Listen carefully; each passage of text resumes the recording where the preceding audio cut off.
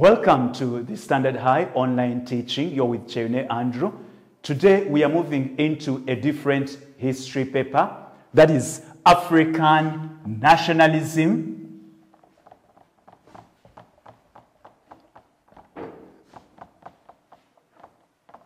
In 1935 to date.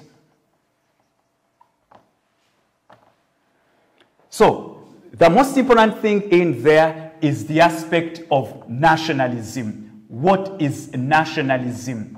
This is a big concept that is defined and explained differently by different scholars. But now when we add on the aspect of African, let us simplify it and bring it to the level of the struggle amongst Africans to attain independence. The struggles, we all know African countries were colonized. Each and every African country was colonized, apart from a country like Liberia and Ethiopia that had survived colonial rule.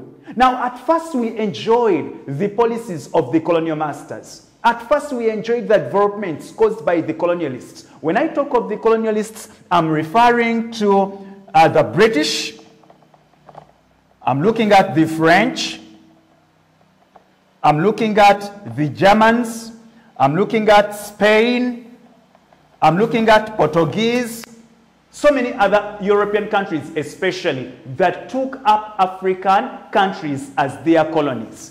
Now, given the oppressive and exploitative role, I told you, don't forget, in the first years, we enjoyed the colonial policies. We enjoyed the colonialists because of the development they caused, the education they promoted, the infrastructure they caused, the roads. We loved the white man. Everywhere, the white man was loved. Up to now, by the way, we still in Africa love and cherish everything to do with European countries. Let it come to the language we use, we prefer use of the English language. Let it come to the ladies, it's not an insult, they prefer the other color of the whites as opposed to our black color. Then, even in all our styles, in our African culture, specifically in Buganda, we even have other strong sayings. Wachi ngomubi omweru. A sign that we still feel it is better to be in the other color than being in our African color. That shows the magnitude to which we appreciated the white man. But what is very painful, from 1935, Africans had totally started losing their interest and developing strong bias towards a white man. What was in the mind of Africans at that point was how to attain self-rule, how to attain independence in the political, social, and economic spheres. Now, the struggle, the consciousness to wake up and fight for independence, to wake up and struggle for self-rule is what we are calling nationalism. It comes from the word nation.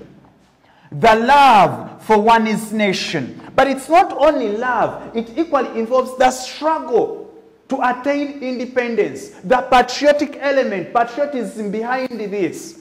And every African country struggled to attain independence. We are calling it struggle because there is no country that woke up and just said bye-bye to Europeans who are not willing to leave African countries. It involved fights, armed struggles. Now, that is where we get the concept of African nationalism. In brief, the struggle to attain self-rule in the political, social, and economic spheres. It also involved expression of hostility towards the white man. Now, there are so many reasons why Africans woke up and said enough is enough. In the earlier years, don't forget, Europeans began colonizing Africa way back in 1880s. That is when European countries began picking serious interest in African countries. Some other European countries like the Portuguese came even much earlier than that.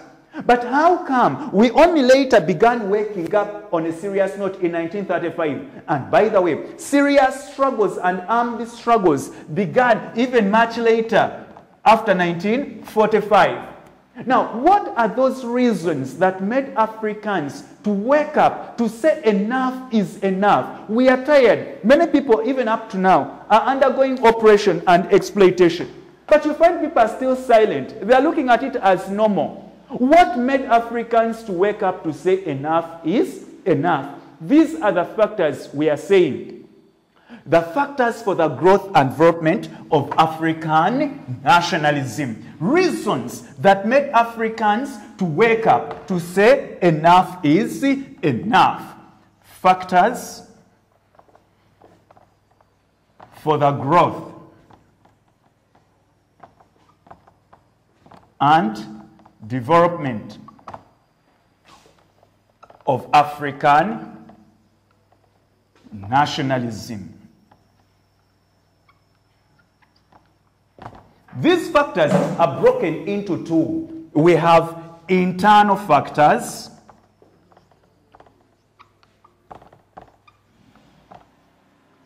then we have external factors. Let's bring it at a small level that everyone can easily understand. It's like developing interest in someone or developing interest in a man or a woman. It could be because of what you personally see in her or what people say about her. So we have internal factors within us Africans that made us say enough is enough. Then we had factors outside Africa that equally compelled, that excited, that motivated Africans to wake up for independence. Let us, for today's lesson, concentrate on the internal factors. Factors within Africa that made Africans to fight for their independence. One, the oppressive and exploitative colonial policies. The oppressive and exploitative colonial policies. As I said in the beginning, that European colonialists or Europeans had very many developments in Africa, right from 1880s. Their policies were very many. But these policies turned out to be oppressive and exploitative. Their administrative nature, by 1935 or beyond 1935, we just could not succumb to it. We just could not tolerate it. One, they grabbed African land, and Africans became squatters. All the fertile lands, take an example in Kenya, the Kenyan fertile lands were taken over by the whites. The slum areas, look at South Africa. The slum areas, the infertile areas, what they termed as the Bantustans, that is where Africans were destined. All the fertile areas with the resources were taken over by the whites. The harsh colonial policies, beating up African chiefs and African leaders, denying Africans from growing cash crops. You very well know, ladies and gentlemen, that however much you grow cash crops, coffee, tobacco, tea, you can never have those as food. You cannot say lunch, we are going to have tea. Then supper, we are having tobacco. Then breakfast, we are having sugarcane. You need alongside to have food crops. Africans were denied chance to grow food crops. And this explains famine. Then there was still brutality. Heavy taxes. Africans were heavily taxed. Africans were denied education. There were so many ugly colonial policies. There were these policies that bred hatred amongst Africans and compelled them to wake up and begin struggles for their independence. Next, the missionary activities. The missionaries we earlier on received across Africa, that was a blessing in one way or the other. They, among other things, promoted education. And in their education, they taught so many things to the Africans, especially the French Revolution. Because definitely, they did not teach African history. They taught European history. And the other strong topic in there was the French Revolution, which taught and introduced Africans to the idea of liberty, fraternity, and equality. These became the guiding slogans. Africans began demanding for their liberty. Among the other things the missionaries did, they even taught Africans some elementary education, where Africans even learned some English and some bit of writing and reading. They were able to use their broken English to ask for their freedom. So the missionary activities triggered off nationalistic feelings. They taught them to love one another, but in reality, Europeans were not treating Africans the same way. So the many activities of the missionaries opened the minds of the Africans towards the true sense of liberty, fraternity, and equality, and they began demanding for that. Then the other thing that still compelled Africans to wake up and struggle for their independence was the rise of independent African churches. These were mainly in Ghana, in Namibia. We shall also later have cases in South Africa, among all the other countries in Africa. Now, what was this idea of independent African churches? The missionaries, the white fathers, the white clergy, at first built churches in Africa.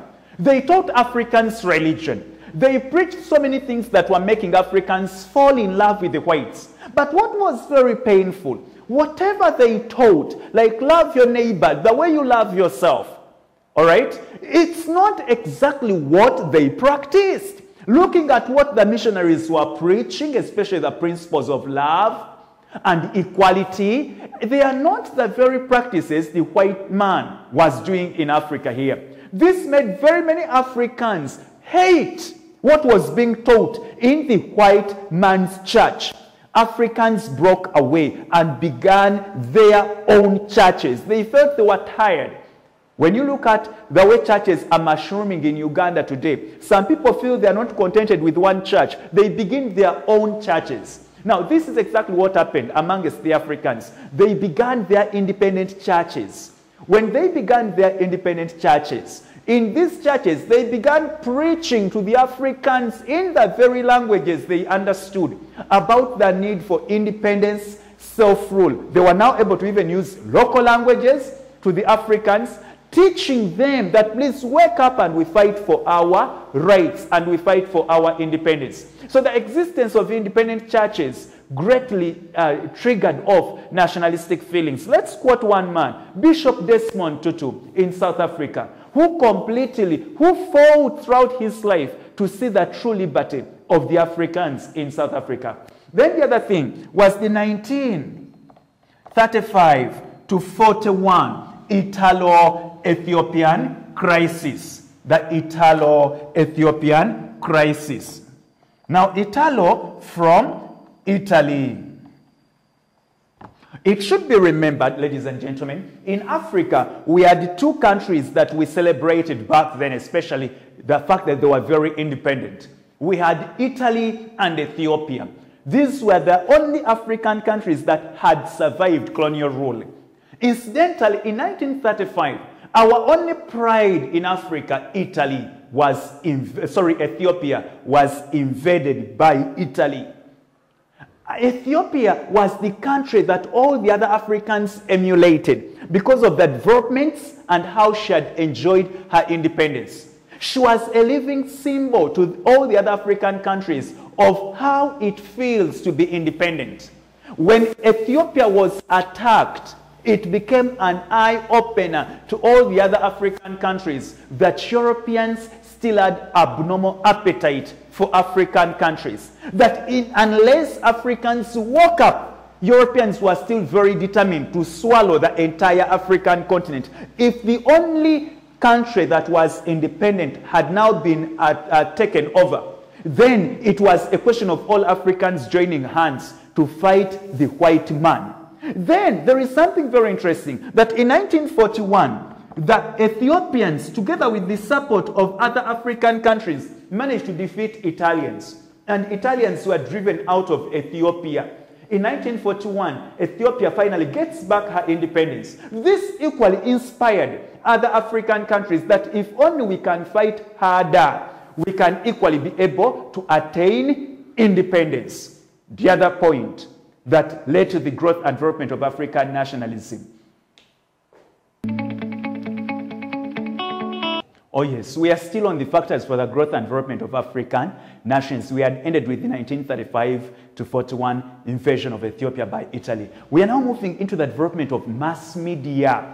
Now this mass media, it is broad. We are referring to the radio stations, the newspapers, the magazines. Now these were partly developed by the colonialists, although later very many Africans also developed and became part of this mass media. For example, the Accra Evening News. We had Radio Cairo, that was in Egypt. that was used to broadcast purely nationalistic messages of not only Egyptian nationalists but all over, or for all the other African nationalists. We had in Uganda here newspapers like Muno, Uganda Yogera. All these newspapers and radio programs were used purely to express or to expose the atrocities of the white man.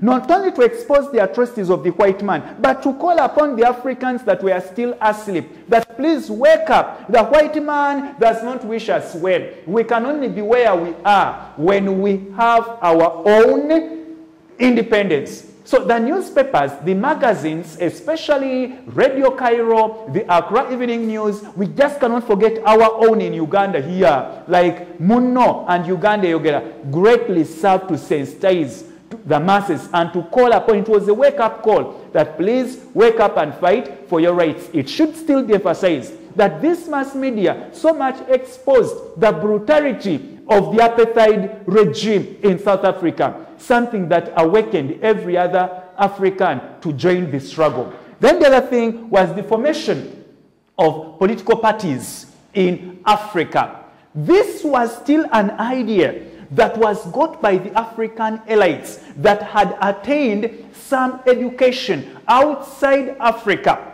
We shall have a group of men who shall celebrate that got education from outside Africa. They developed the political knowledge of formation of political parties, and we had very many political parties in Africa. For example, talk of the United Gold Coast Convention, that was in Ghana. Talk of the African National Congress. I cannot forget our own here, UPC, Uganda People's Congress. Talk of ZANU, talk of TANU, and so many, almost each country had a political party. But our interest in here, what was the work of these political parties? The political parties mobilized, sensitized Africans about the need for independence. They equally exposed the atrocities of the white man. They created unity amongst the Africans. They solicited for foreign assistance and military assistance, which all became very instrumental in the struggles of independence. Then the Egyptian Revolution of 1952. In 1952, Egypt rose up for true independence. The Egyptians were interested in true independence. We just cannot forget the government of Farouk, King Farouk, was kicked out by Abdul Gamal, Nasser, Anwar Sadat, and Najib. The revolution that began in 1952, no doubt, within the shortest possible time, Egypt had managed to attain its full independence and autonomy. But our benefit is that when Egypt got independence, she dedicated herself to equally supporting other African countries to attain the same. Egypt set herself as a political asylum, as an asylum, as a free zone for all the other nationalists all over Africa that were being hunted to come and hide in Egypt. Still, Egypt dedicated Radio Cairo, not only for Egyptian interests, but to all the other Africans to broadcast their nationalistic messages. Egypt extended financial assistance to other African countries that were still in this struggle. Egypt offered herself as the training base for very many soldiers of African armies or countries. For example, Algeria had a training base in Egypt, and this greatly helped in the nationalistic struggles. It should still be recalled that shortly after the Suez Canal crisis of 1956, all the arms and ammunition that were captured from the British and the French were supplied to other African countries to help in their struggles, like in Algeria and in South Africa. Let's slightly move to the formation of the Organization of African Unity, OAU. Now, the formation of, the Organization of African Unity, that was formed in 1963. With, of course, so many aims, but let us look at basically one important aim, the idea of unity.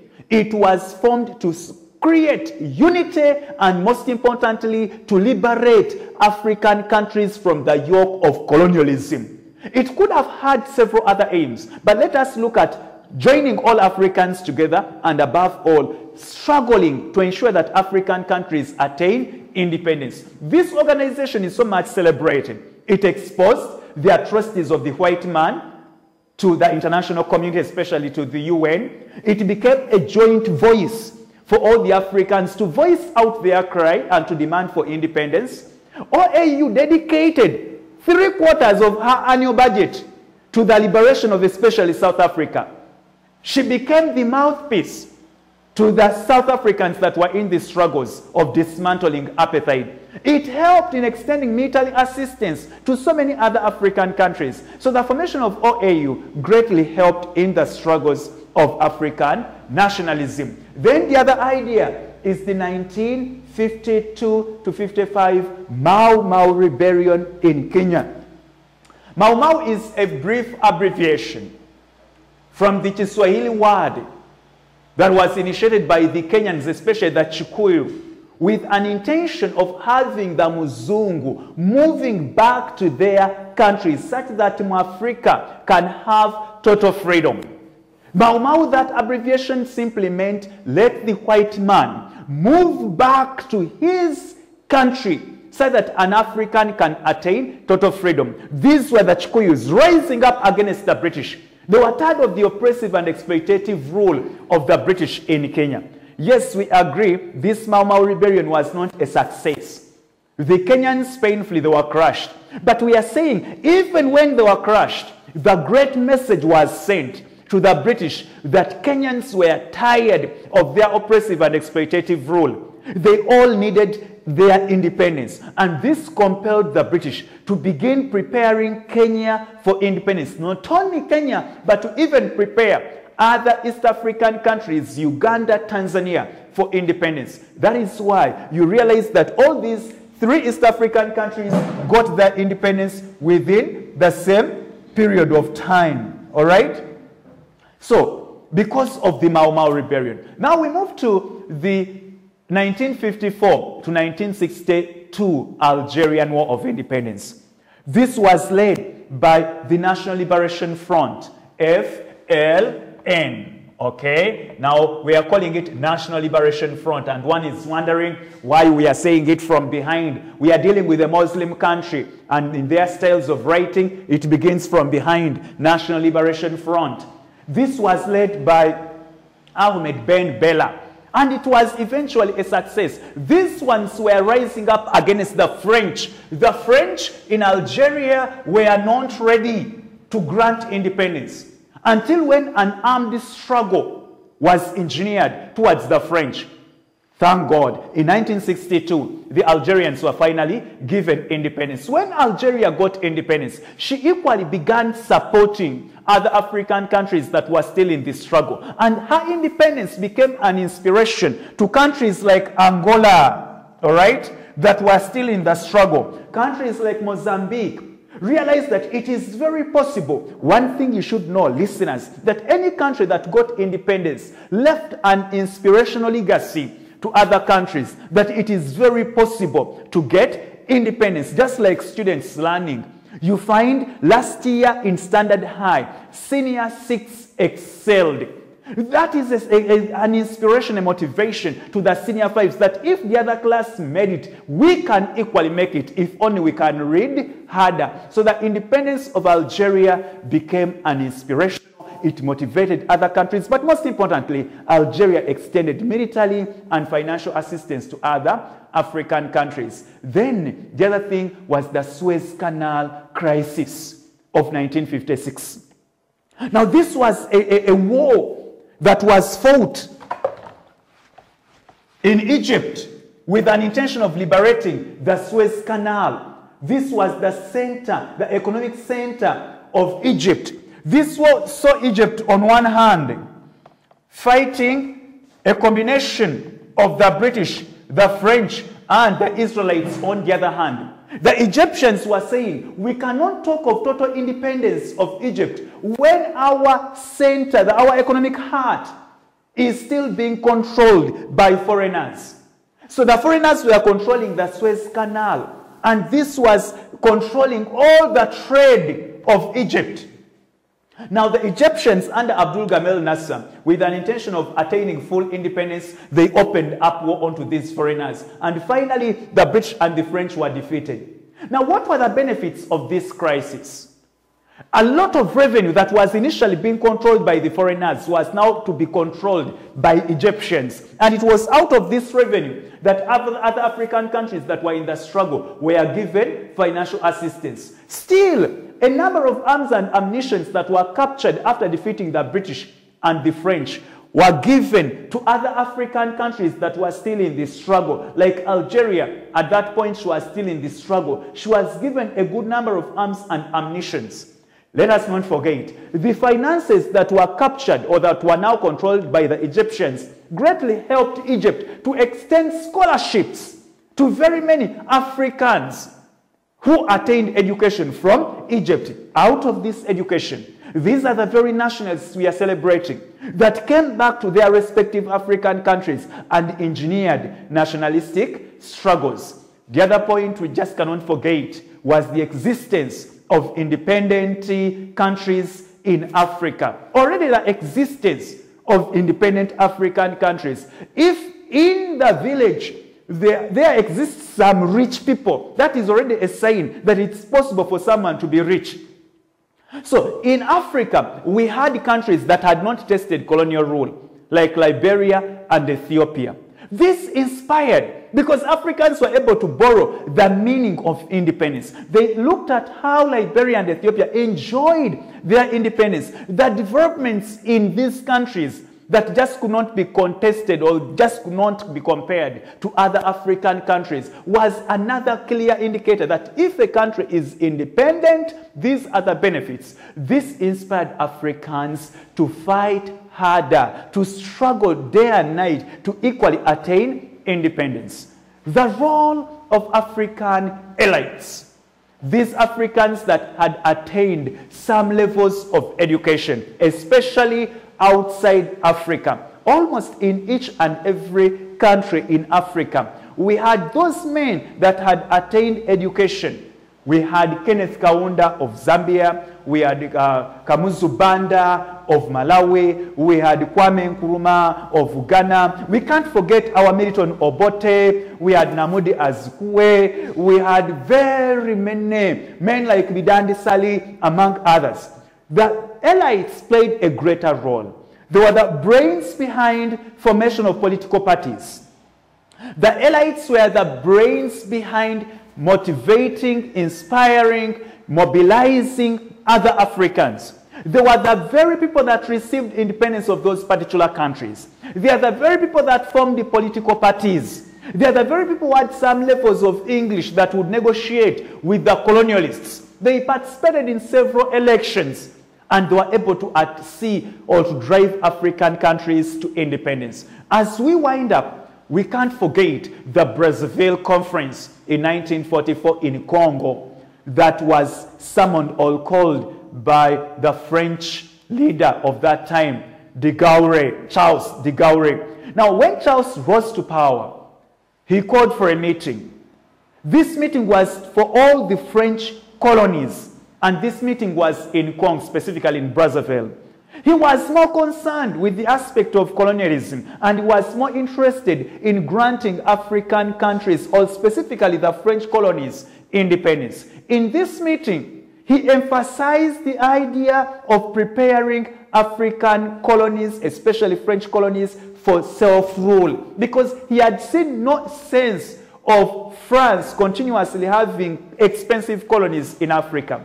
So after this meeting, in all the French colonies, they began pressing harder for independence, having realized that the leader had an idea of granting self-rule or independence. Now this inspired, especially in the French colonies, to begin working harder or struggling for independence. Just to cause a replay, that in the French colonies, all France had Tunisia, she had Morocco, she had Algeria, she had Madagascar. By then, she was called Malagasy. This made them press harder for independence because in the conference, it was agreed upon in Congo that let us begin preparing for independence. Lastly, ladies and gentlemen, who are still enjoying Chene Andrew on this, his All Standard High School Zana online teaching, our very last idea in the interest of time was the abolition of slave trade in West Africa. Whereas slave trade was abolished all over Africa, it began basically in West African countries. And people began enjoying some freedom of movement, freedom of speech, interacting with one another. This made them even begin freely discussing the idea of attaining independence. They began pressing harder, and those that had been set free, or the independence that was enjoyed by people in West Africa, inspired even Africans all over other African areas to begin pushing harder for independence, because they had at least seen others enjoy some freedom. Then we had the apartheid policy, among other issues. Thank you so much for listening. We shall again meet in the other lessons.